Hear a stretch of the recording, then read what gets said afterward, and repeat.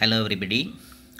Munnar, popularly known as the Kashmir of South India, is a town and hill station on Western Ghats mountain ranges located in the Idukki district in the Indian state of Kerala.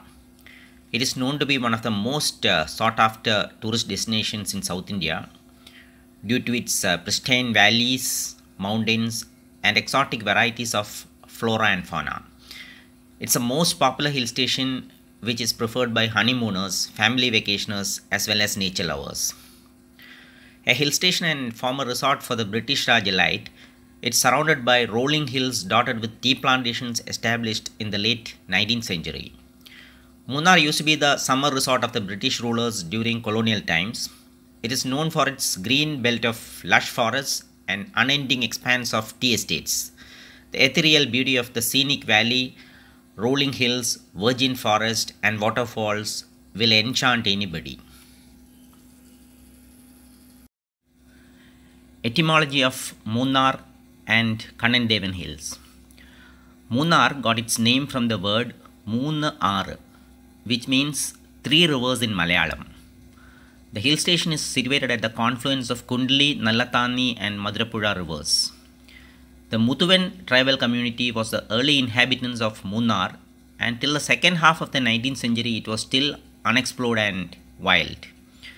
When the first Britishmen came to Munnar, they found in two Mudhuvan tribesmen their local guides. The Mudhuvans, who were the early tribesmen and inhabitants of the hills, guided the British to the various spots in the area. And it is believed that the two Mudhuvans were named Kanan and Devan, and that's why the British named the hill ranges as Kanan Devan Hills. Munnar was developed as a plantation town by John Daniel Munro, the then British resident to Travancore. You need a minimum of 3 days to visit Munnar. On the first day, you can visit the flower garden, followed by photo point, then move over to Matupeti Dam and do a bit of boating. After that you can move over to Echo Point, then visit Kundaly Dam. Boating facility is available there also. After that you can move over to the last point, that is the top station. On day 2, you can plan to visit the Iravikulam National Park at Rajamala. The Nyamakad waterfalls is also close to the entrance of Iravikulam National Park.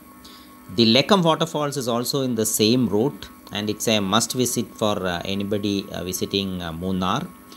After that you can move forward to Marayur, where you can see the sandalwood forest as well as see the jaggery making process. Further, you can move on to visit the Munnar, and if you have time, you can see the Chinar Wildlife Sanctuary. On day 3, you can keep it apart to visit some of the nearby places in Munnar, like the Puthamedu viewpoint, or visit Devikulam, the Chinnakanal waterfalls, Gap Road, and also the Tata Tea Museum. That's a must visit for most of the people visiting Munnar.